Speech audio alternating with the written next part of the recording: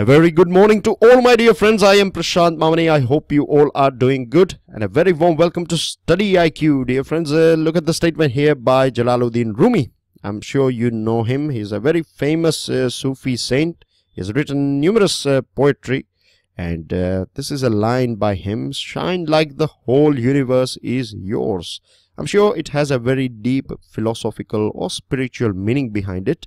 But rather than me providing you an interpretation on this thing, I will leave it on you guys to think about it. And if you have something to share, then I would love to hear from you. Stick your views in the comment section, or what do you understand by this line of Jalaluddin Rumi. With this, dear friends, up to 35% off. We have extended the deadline because of continuous demand from many of you. Right, so you have finally persuaded us to extend this deadline. So up to 35% off is available on our pen drive and tablet courses for a very short period of time.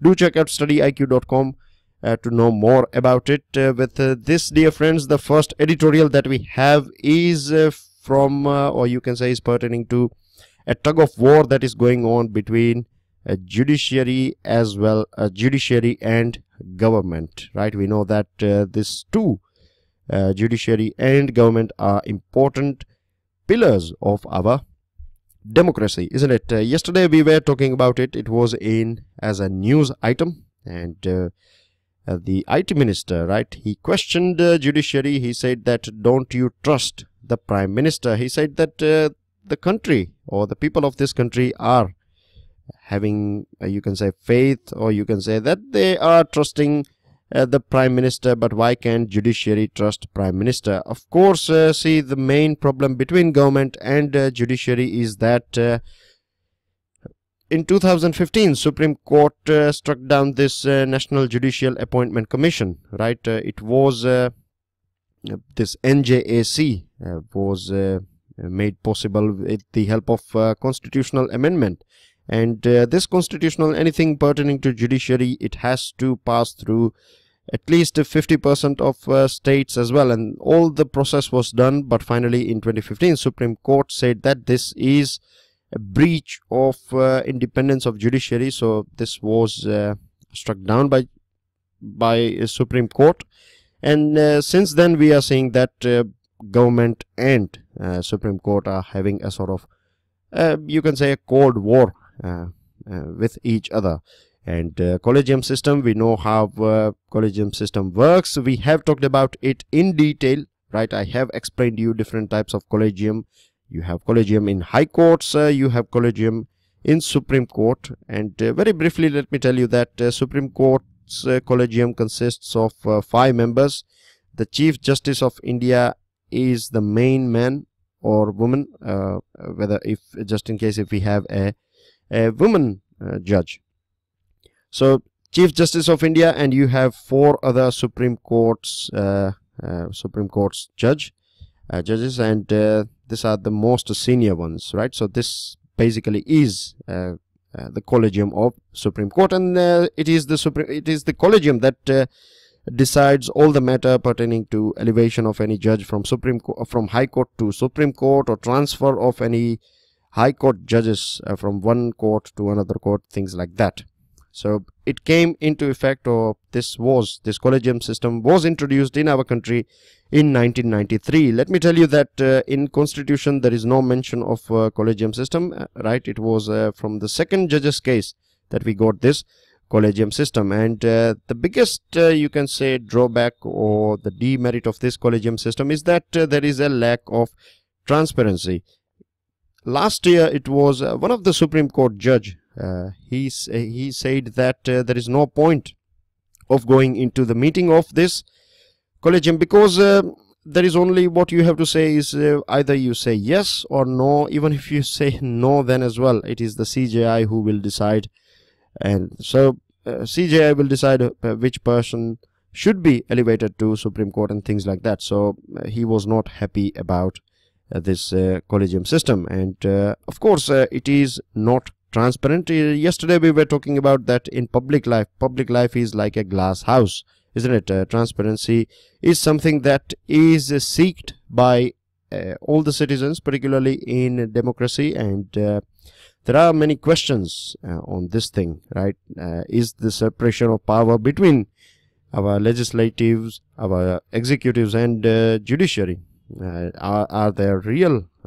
Is separation of power something that is tangible? Or you can also ask that the way Supreme Court is, many a times we find it is termed as judicial overreach. It is stepping outside its domain, and it is providing this directive policies and things like that.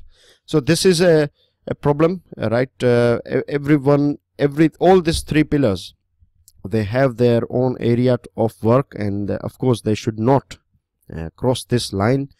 And memorandum of procedure is still not decided by government and judiciary. And what MOP is all about, memorandum of procedure, means it is basically protocol, or you can say steps, right? How you will select or elect judges, but still these things are not decided by both these pillars of our democracy, and this is causing a problem in our democracy. And of course we know that the problem between these two, executive or government and judiciary, is eventually going to harm our democracy, and it is not going to be beneficial for the citizen of this country. And the best solution we know about, the solution, basically they have to sit down together and they have to discuss and sort out all the issue. That's the most simple solution that we can talk about. With this, dear friends,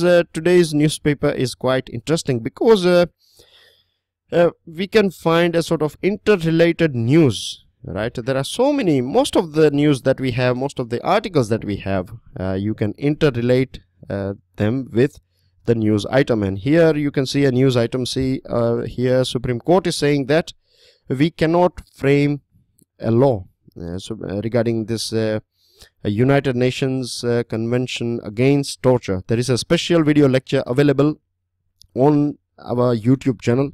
It is available both in Hindi and English. So if you want to know more about it, do check out this lecture.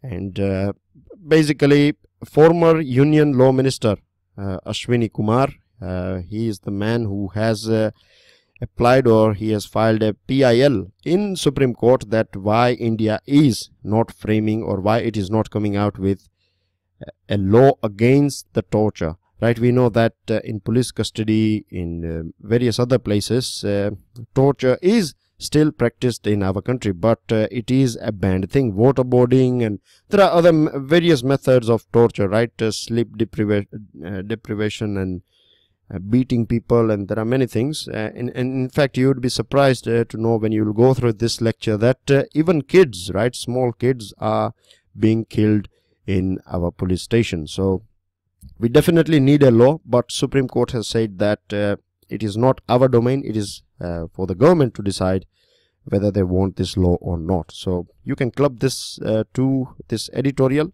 as well as this news item together. The second one is coming from Pakistan. Now let me tell you before we move ahead that see here you find if you go online, you will find different types of maps, right? When I say different types of maps, I mean to say that in some maps you will find that this portion is being shown as territory of Pakistan. We know it very well that this can be, photoshopping cannot take away Kashmir from our country. So don't worry about this sort of maps, right? Just take the bits and pieces that are important for you. Now here this person is Prime Minister of Pakistan. This man here, he was a law minister. Why I'm saying he was a law minister? Because finally he has resigned. And here you can see this is a group that has protested against this law minister. Now what happened here in Pakistan, this group here, TLY, was not happy about a small change that was made in the oath taking ceremony, or you can say when you take an oath, you have to read some lines, isn't it? So this TLY was not happy about some changes that were made, and they said that it is blasphemy. That means it is against our religion. That's what TLY said. And the sad thing is, you can say, for a very long period of time, nearly for 3 months, right, nearly for 3 months, this group has captured, or you can say they were creating blockade in different parts of Pakistan. There was a long standoff between authorities and these protesters, and of course we know when we talk about Pakistan that it is the army that is master of rooster, right? In a couple of days ago we heard this line from Chief Justice of India. So this can be applied here, that the master of rooster in Pakistan is army chief or the army. Army is the main force that is driving Pakistan, and we know that one of the main reasons why we are not able to sort out the issue of Jammu and Kashmir with Pakistan is because every time there is any sort of talks taking place between India and Pakistan, or you can say the government of India and government of Pakistan, then it is always army creating some sort of troubles, and this hampers all our efforts.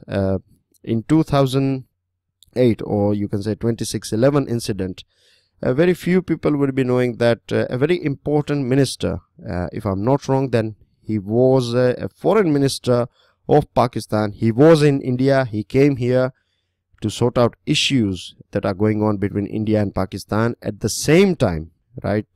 When he was here, when things were going on one side, on the other side we saw this 2611. And if you go back to the history, then you will find consistently this thing, that every time there is any sort of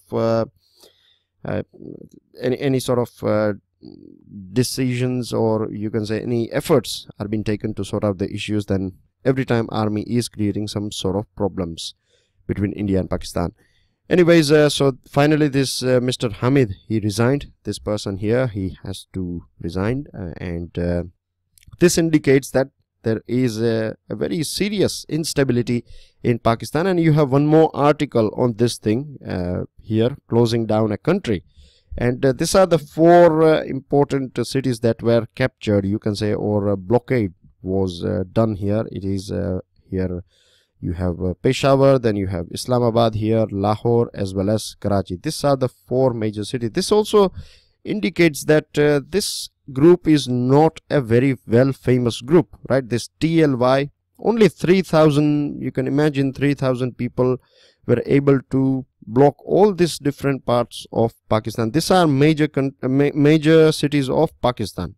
So this is a very serious matter. And the other thing is that it also indicates that someone is supporting this group. Can you imagine that government of Pakistan has to close down all the TV channels, all the news channels, not TV channels, but the news channels, apart from this official Pakistan television, and this Twitter, Facebook and YouTube and everything was shut down, and institutions like education institutions and other institutions were forced to close down because of this protest going on. The other thing is, dear friends, that in 2014 as well, there was this similar sort of protest took place, and it was widely reported, and it was proven as well that it was army who was supporting this former cricketer Imran Khan and this Tahir-ul Qadri. Tahir-ul Qadri lives in Canada, right? This person is living in Canada, but whenever there is any sort of opportunity in Pakistan, political opportunity, then this person will fly back home to Pakistan, and then he will take some part, and then he will go away. So this is a situation that is going on in Pakistan, and this is very serious for our country, because as I told you that as far as army is going to run this country, we are never going to see any sort of peace taking place between India and Pakistan. At one point of time we may feel that we don't want any sort of friendship with Pakistan, but remember, we cannot change our neighbor. The best thing, if you think about the long-term solution, then the best thing is that peace comes back to Pakistan, or you can say if there is a political stability, if the government is having an upper hand in Pakistan, then only we will be able to see something peaceful between our country. And we know that it is not viable for us to have an enemy right in our neighborhood, right? It is not economically viable as well. It is not good for people to people contact, because at the end of the day we were one country, right? The culture is more likely same, and the best solution, or one of the solution, is that it is the youngsters, or you can say the youth of Pakistan, right? They have to demand a change. They have to come out, and a revolution in Pakistan can only change this thing. And here you can also see this article is talking about the statements given by General Bajwa, Army Chief. He is saying that both sides, means he is talking about this TLY and the government. He is saying that both sides should maintain peace and avoid violence. Imagine, you will never see this sort of things in our country, right? Army Chief, he would be speaking about insurgency and things like that, but he will never interfere with things going on between any group and government. He is not allowed to do that at all in our country. This indicates that it is the government who is the most powerful in our country. Apart from that, he also said that we cannot, when government of Pakistan asked for army's help to sort out this TLY members doing all this protest and violence and things like that. At that point of time, is this army man or the army said that the people of Pakistan, they love army, and army cannot use force against its people, so we cannot help you, things like that. And Islamabad's High Court has taken a tough stand. A very brave, you can say, just a judge from Islamabad High Court has said that it is very strange that as a mediator, army is, or military is playing a part as a mediator. In fact, army should be taking orders from government rather than playing a mediator role. Anyways, moving on to another item, and this is an article written by Kapil Sibal. Now, of course, let me tell you, see, Kapil Sibal, he was a minister, right, union minister. He is a Supreme Court lawyer as well.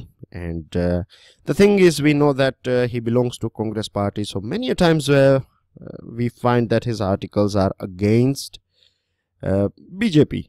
Right, this is quite clear. We know this thing, that's how it works in our country. Anyways, this article has some important points for us to understand, because many a times we talk about unity in diversity. We also see different types of violence taking place in our country. The recent Padmavati one, if you go, if you dig down a little bit, then you will find that it is about two communities, right? It is not about Rajput community alone. It is more about because Khilji was a Muslim and Padmavati was a Hindu queen. So, you know, these are the things that are working behind all those issues. And then you have this cow issue going on in our country. In many parts of our country, you also see that this clothes, some certain types of clothes should not be worn by ladies, and there are many groups who are dictating all these things. And when we are referring, when we are going through this article, then we will take this whole portion, because if you go back to the history of our country, then you will find that at one point of time this whole portion was, at that point of time, of course, it was not India that we know today, but generally speaking, when we talk about subcontinent, we were having a unique culture. And this unique culture is called Hinduism. Now, let me tell you, I'm speaking here with very responsibility that I'm not talking about Hinduism as a religion. If you go back a couple of years, then you will find that Supreme Court of our country has defined Hinduism, right? It has defined Hinduism, and what Supreme Court has said, it has said that Hinduism is not a religion, right? It is a bit different. You have to keep your mind or your views a little bit open here, right? See, we know that many of our citizens, right, they belong to Hindu religion, right? We are not talking about Hindu religion here. We are talking about Hinduism. Hinduism is different than Hindu religion. What Hinduism is all about, that as per Supreme Court, it said that it is a way of life, and this way of life, you find this practice, or this way of life, or Hinduism is being practiced in this subcontinent for a very long period of time. And when we say Hinduism, we are talking about that way of life in which all different ideas are allowed, all different ways of prayers are allowed, all different ways of you can say, even if you are not you can say even if you are atheist, then as well it is fine in our country. That's what it used to be. That is a consciousness level that was there in our country. I will give you a couple of examples. I'm sure you know about Khajuraho temple, right? Now Khajuraho temples are not something that you can call pornography. It is more about consciousness of the people. Like at that point of time, any topic that we can imagine were freely discussed by the people of our country. This was the consciousness level of India at that point of time. And if you say that you go and pray in the mosque, then this was well accepted by all the people. There was nothing strange at all, because it was not about tolerance. We find that many a times people are talking about tolerance, right? I would say that tolerance is something that I don't like you, but then as well I am giving you a space. This is not, I believe, or what I understand India is all about. India is more about acceptability, right? Tolerance and acceptability has a huge difference between them, right? When you say acceptability, you mean to say that I accept everything. There is no, you can say, a space for any tolerance, because there is no hate at all. And nowadays we are seeing that there are many groups in our country. Right now there is no point of associating them with any particular religion, because you find sensible people in all different categories, right? You find sensible rich people, you find sensible poor people, you find very generous poor people as well as rich people, right? And that applies to religion or whatever identities that we associate ourselves with. If you go through the book of Amartya Sen, he has written a book on identity. I cannot remember the name at present, but in that book he has said, and I'm sure you will agree with this thing, that say for example in the morning time you would be following the Hindu analysis of StudyIQ, so you would be a student of StudyIQ in the morning time. In the afternoon time you would be playing tennis at a particular tennis court in your area, so you would be member of that tennis court. In the evening time you would be watching Big Boss or any other serial that you may like, so you would be a fan of Big Boss or any other serial, whatever it is going on. So you can see that even throughout a day we change, or our identity, right, keeps on changing. Our association with different things keeps on changing. So that's how identity works. But there are people who know how to exploit these things, and this sort of things, like asking women what to wear and what to not wear, whether you marry this person or that person, everything is in as per constitution. It is an adult can decide whatever he or she wants to do, as far as they are not harming anyone. Community, religion, this is all, it is nothing to do, they have nothing to do with individual choice. And religion, again, a couple of years ago, again Supreme Court has said about this thing, that it is between God and an individual, right? A third party is not allowed. It is a very personal thing between a person and a God. So that's basically about, I think we have discussed more about this thing, but I'm sure this will help you with your essay writing, with your ethics paper, as well as your understanding and your interview, just in case if you find any sort of this sort of question. And as I told you that there are so many things that you can relate with each other. Here is a picture. This picture you will find it in the Hindu today. You can see here that people from, or you can say religious gurus from different religion, right? You can see here clearly, you can see here a priest, you can see some gurus, and you can see some Islamic gurus as well. So this is what India is all about. Moving on, dear friends, this one is about childhood foregone. Now the target of ending child labor in this world, right, we are not able, or we will not be able to achieve this thing. And we know that Sustainable Development Goals does talk about this. 2030 SDGs talk about ending this child labor, and education should be provided, health should be provided to all children in the world, and things like that. But even after 20 years, so it looks like it will take 2050 to get rid of this child labor. And International Labor Organization estimates that at present there are millions of children that are working, right? Child labor is still going on. I'm sure living in India, we have seen this thing. Many a times we find that if we go to a restaurant or some other place, then children, particularly this tea stalls, where you find small children working over there.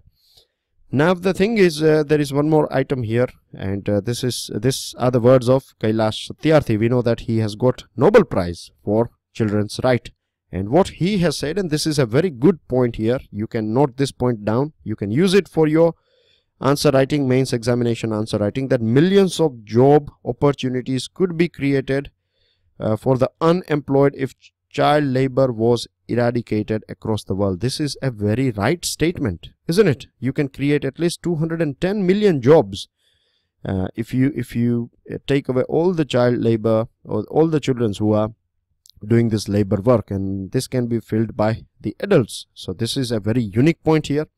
One more thing that I would like to add here is that, of course, we need proper laws. We have some laws as well, and you know the story of our country. It is always the implementation that does not take place, right? It is because of implementation, a lack of implementation, this sort of things are still going on in our country. And I have a very practical example for you guys. I have seen this thing. I'm not sure whether in different parts of our country we have this sort of you can say awareness, right? There are a few companies, if I'm not wrong, then they are practicing this thing in our country as well. But in developed countries, right, I have some practical example or experience with this thing, that most of the countries, most of the developed countries, if you go there, then you will find that, say for example, if you go to have a coffee, over there as well, you will find many advertisement like things that they will have posters that our coffee is an ethical coffee because the place from where we import our coffee beans, the farmers are paid their due share, they are covered with insurance and things like that. So it is all about ethical supply chain and eliminating this slavery. You might have heard about a company called Tesco. It is a supermarket, and this Tesco talks about, of course, all big giant companies, they talk about ethics and things like that. But it was found that Tesco was using some slaves from Eastern European countries for packaging and things like that. So these are the things. There is also a company called Primark, a cloth making, or you can say fashion brand company, Primark, and it imports many things from our country, India. And it was also reported that the clothes that are made for Primark are made by some children in our country from India. So many a times you see that whenever this sort of things come out, then people will stop buying things from this Tesco and Primark and other companies, and this creates a pressure. So what I'm trying to say here is that awareness of people, right, until and unless society will not take part in this elimination of this slavery, or you can say child labor, then laws are not going to be enough. Imagine that if you go for a tea and if you find someone, a small child is serving you tea, then you just step out of that place and you never go back over there because of this thing. Or you can inform the owner as well that if you are going to do this, then we are not going to come and visit your place, and this will create a pressure on the owner as well to appoint some adults. Moving on, dear friends, you have two articles here. One is about e-read, that is electronic read. Most of us are doing this thing, and this one is about it is providing some tricks or you can say some tips, right, or how to concentrate or how to read or how to e-read. Basically, dear friends, I have gone through many good work on reading and how to read and things like that. Some of the best writers in the world, I have read all of them, and not all of them, but some of them I have gone through, the best ones. And what I find is that it is a sort of thing like it is basically about practice, right? The more you practice, the better you will get with it. This is the crux of reading. And when you are e-reading, basically when you are reading something online, so make sure that all these destructive things, see, notification and all these things are designed to draw your attention. I would suggest, right, that if you are studying, the time when you are studying, you should get rid of your mobile phone as well, because on a psychological level, if you get a call from your friend or someone that we are going out for this and that, do you want to come over there, etc., then this will distract you, this will take away your energy.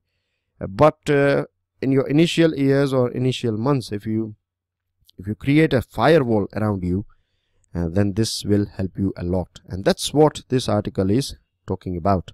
With this, this is about long shadow of Russia, and it is talking about the possible, you can say, some sort of interference from Russia on this Trump's election, that Russia has played a role in ensuring that Hillary Clinton is not elected, and it is this Trump that gets elected and things like that. But still, we don't have any proof regarding this thing. It is also it is talking about that this could have been done, or this might have happened, and things like that.